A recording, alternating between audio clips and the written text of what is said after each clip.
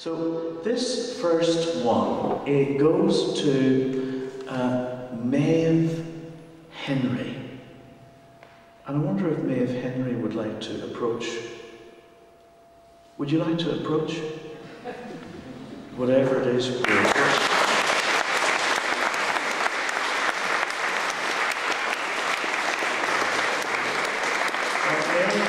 Maeve will tell you a bit about herself, and she'll read her poem, which is called Someone Else. So please, would you like to come over here? Okay. Well, first of all, perhaps I should apologise because you'll actually be seeing me later again.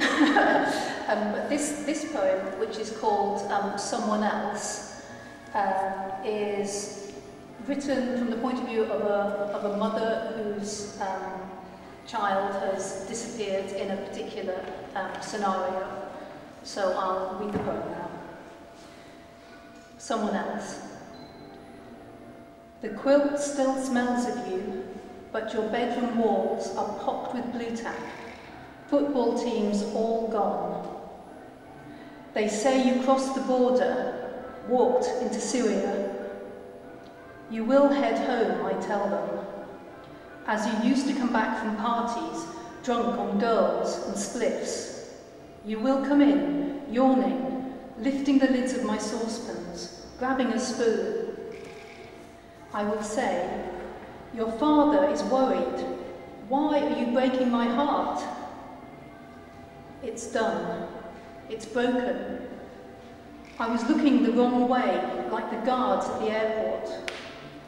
They caught you on camera, clear as the scan of my womb. Now someone else is being born, a boy with a gun, screaming obscenities. And the view from your room is just the same. That lilac bush, a blackbird, a washing line.